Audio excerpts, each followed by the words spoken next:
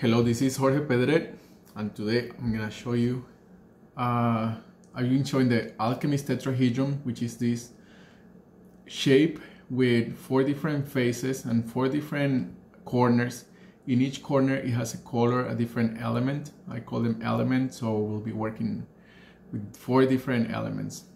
So there is we have red, yellow, green, and blue, and I was showing this today, and there were some people asking like, how do you use it? What is it for? So I'm making this video to tell you like a bit about how it works. So the first thing is that it's a map. It has a few functionalities, but it is a map, and it's up to you what a map of it is. If you have worked, for example, with the medicine wheel from the indigenous people, from different places in the world, you can kind of use it as a map for the medicine wheel, where you have, for example, in the north you have the yellow, the air, then the fire on the east, then it will be a little bit different. It will be something like that. Anyways, with the tetrahedron, with this tetrahedron, you can find any combination, which is what I'm doing right now. And the combination that I've seen most often, it goes something like this. No, not like this, like this. Yes. So on the north you have air, on the east you have fire, then on the south you have water, and on the west you have earth. In this case will be green. So what I just did was I found the right combination of what is the order that the medicine wheel that I am accustomed to, which maybe it's the North American medicine wheel from the indigenous people of North America. So it's like the north, west, south, and east, fire, water, earth, and air. So it's an elemental. You can assign each color to an element, and then you can create the transmutations, for example, between air and fire, what is created between those, like hot air, for example. And then you can also see like between water and fire, you get what's in the middle is steam, for example. And when you combine water with earth, you get in the middle is something like mud. So just like this, an alchemist can combine all of this. For example, if you combine these 3, so it will be red, green, and yellow. So actually it will be like that. So red, fire, water, blue, and then earth, green. When you combine the 3 of them, you get something like, you get mud from combining this earth and water, and then with the fire you get something like clay. So this is a way that an alchemist can use these different models to alchemize different elements. The other way that I've been using it is as a feelings map. So this is a map of your feelings, essentially. If your heart center is the center of your feelings, then this will be like a map of your heart. So in each corner it will be a primary feeling. In the maps that I work with in my culture, in my lineage, we work with 4 different feelings, 4 different primary feelings, which is joy in the yellow one, anger in the red one, fear in the green one, and then sadness in the blue one. So it's like anger, sadness, fear, and joy. Anger, sadness, fear, and joy, just like that. And so each one of these represents one of those, and the same as the elements, when you combine, for example, one of the most popular ones is combining anger with sadness. When you combine these 2 feelings, you get the thing in the middle, which is anger and sadness. So this represents as depression. When you feel depression is when you're mixing anger and sadness. So this Alchemist Tetrahedron can let you know where in the map you are. The other varieties that you can use this is for the archetypal lineages, where each one of these is an archetypal lineage. For example, it can be the king, the warrior, the lover, and the wizard for the men. Or it can be the queen, the warrioress, the witch, and the lover in each corner. And you can, this can be a thing to tell you what you connect more with. And this will be, the in-betweens will be like how they collaborate. For example, how does the wizard collaborate with the lover? And that's this representation here. This is why it's an alchemist tetrahedron, because you can alchemize different elements. It can also, there is another map in possibility management that is called the 4 brains, which is, I think is exactly these colors. And I'm not so familiar with that map, but you can also use this for creating a map of the brains. And also for the 5 bodies map, where each one of these is one map. For example, the green one will be the physical body, then the intellectual body, then the emotional body, and ultimately the energetic body. And the 5th body, which is the archetypal body, will be going in the very center, where all of them connect, right? So for the archetypal body to be connected, to be activated, you need those 4, which is like right in the middle of the tetrahedron. That's where they connect. Okay, so I show you that how you can be using it as a map. Now there is another functionality for this, which is a bit more dynamic, that you can use it as a game. It can be a game dice, and I will show you here on the table where I am. So you can shake it like a dice and then throw it, and then the element that lands at the top, right now we have the yellow that landed at the top, so that will be the element that is selected. In this case, it will be the element that you play with.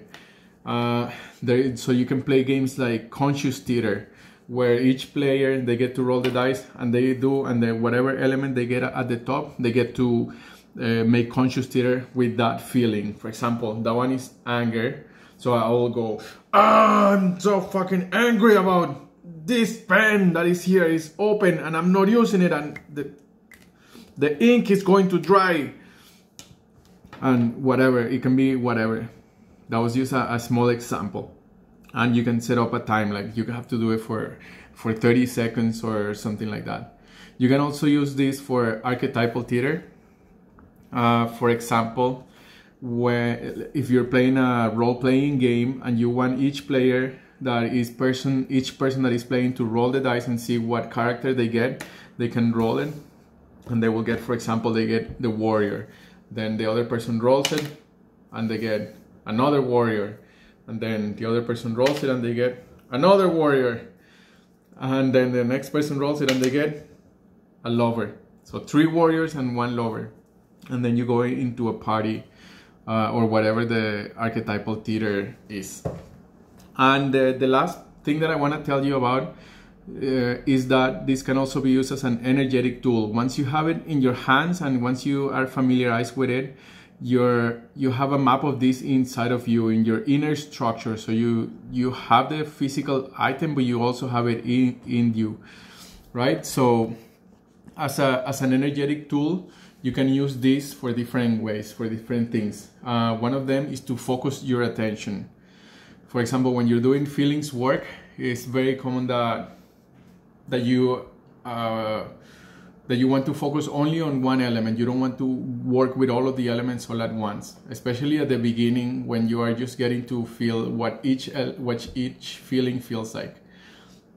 So when you're holding it like this energetically, the dice, the other elements, they are at the base, in a way supporting the element that is at the top to be at the top. So when you're doing rage work, energetically the dice will be positioned in this way, where your joy, your sadness, and your fear are at the bottom, supporting the role of your anger to be there, fully expressed, purely.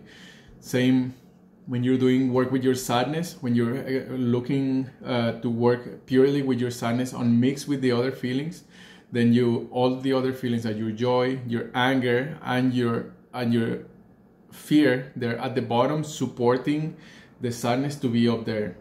And I've been experimenting with this, and it really creates, like, energetically this sense of support from the other feelings to be down there, so that the feeling that you're working with stays at the top. And the other purpose as an energetic tool you can use is to unmix emotions for example, you can identify that you are mixing anger and sadness. So you can energetically hold it like this and understand that the dice is in a way in this shape that is not pointing up or pointing down, but that is in this shape, and that there is a consequence, a creation. There is a collaboration between two feelings that is happening that needs to be resolved. For the problem with a mixed emotion, for example, is that it gets the dice stuck like this, and it doesn't allow it to move dynamically. So in a way, like your heart, your map will be like stuck in there, and is when you get depressed for days and days or for months. And then these dice will help you diagnose yourself and actually help you unmix the emotions and see, like, is it just anger and sadness, or is there like also fear in there? So you get to see what emotions are there at play and work with them. If you know about the unmixing process, then you can ask me. There is an energetic process where you unmix your feelings using your anger to unmix it. So you can get to see each one of the elements individually. And the last energetic way that you can use it as an energetic tool is for getting your X in the map. This is very, very important, and this is why it works to me like a compass. So you can see where your X in the map is in your feelings, just like the way that I was describing it just before, by seeing where is the like if you're mixing, if you're feeling angry and sadness and scared all at the same time, and then you're likely your X in the map is that you're mixing your emotions. And those are the emotions that you're mixing. So your X in the map will be somewhere there. And in your heart center, it will be something like that, like the joy pointing down. And if you're trying to see where in your body you are, you can also do this with your bodies. Are you more in your physical body? Are you more in your mind body, in your emotional body, in your energetic body? And then you can identify with this. Same with the archetypal lineage. This can paint the X in the maps for your archetypal lineage. So this is the functionalities that I've discovered for this. I am curious to know what other people discover about this and what other functionalities or games and uses you find for this. So if you have any ideas that come up for you, please share them with me. I love to know. And if you want to get one of these for yourself, I got this one 3D printed by a friend who is a product designer, material designer. I'm not sure what his name was. He designed this for me, and he printed it from PLA, which is a material made with corn husk, recycled corn husk. So it means that this is all plant-based. He told me that there is no plastic in it. It's just plant-based material. And it's actually sustainably harvested. And if you want to get one of these, I have the drawings that I can send your way, and also you can ask me questions about it. So thank you for watching. This is the Alchemist Tetrahedron. My name is Jorge Pedret, and thank you for watching. And until the next time.